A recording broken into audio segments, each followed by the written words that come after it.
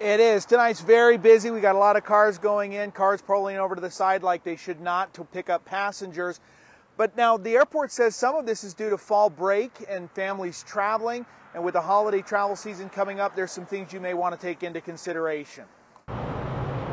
Friday night at the airport. As some head out for a weekend trip, others, like Lori Story, are getting back into town. They just packed the people into the shuttle. She says when she came out here, parking in the airport's economy lot was a real challenge. They kept directing me farther and farther and farther, and pretty soon I was at the very last row. The signs into the airport showed arriving passengers that both the economy lot and parking garage are at capacity. If you can, I would use one of the off-site parking places and then shuttle yourself in.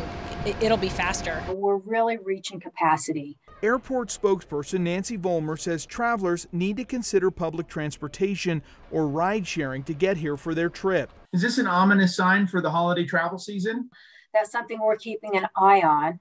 But I do hope that with the new track station opening up, that we'll see more people taking that mode of transportation out to the airport. Today we spotted Trax trains doing some test runs at the new stop right at the airport's door. Currently, passengers have to get on a shuttle to get to the airport track station. Vollmer hopes a more convenient stop will convince more travelers to take the train. The key message here is for people to know to plan ahead. I'm definitely going to do that next time and not park here. Utah is still getting used to our new airport, and airport leaders are looking at ways to keep up with demand. If the demand stays high, is there any contingency plan to add more parking? It's something that we're continually looking at as our community continues to grow, and that means passengers are continuing to grow.